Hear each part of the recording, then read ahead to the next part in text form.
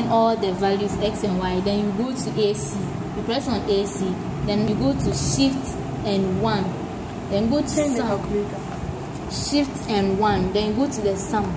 Then the sum will give you the total of all your table, that is the sigma, the x. So if you want sigma x square, you just go to the 1 equal to, it will give you the value. Then you go back to off, then go to the shift and the 1 again, go to the same sum, then you look for sigma x y square, then which is what, 3. So you go equal to, you get the answer. Off again, then shift and 1, then you do it till you get your final answer. Then go to regression, which is 5. Then the A stands for B naught. So you go to B naught so that you get 1 equal to, you get your answer. It is absolute, so you get 31. Off again, shift and 1, go to regression, then you find the B1, which is 2.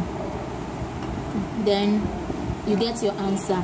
Off again, then go to shift and start again, regression, then the R, which is the correlation with the formula n into n sigma x y, this formula, this one, that formula. So that's the R.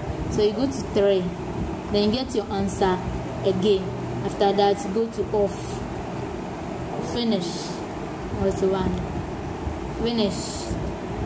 There's nothing we need here again, so we are done with the working. Then after that, they'll ask you for the correlation coefficient also.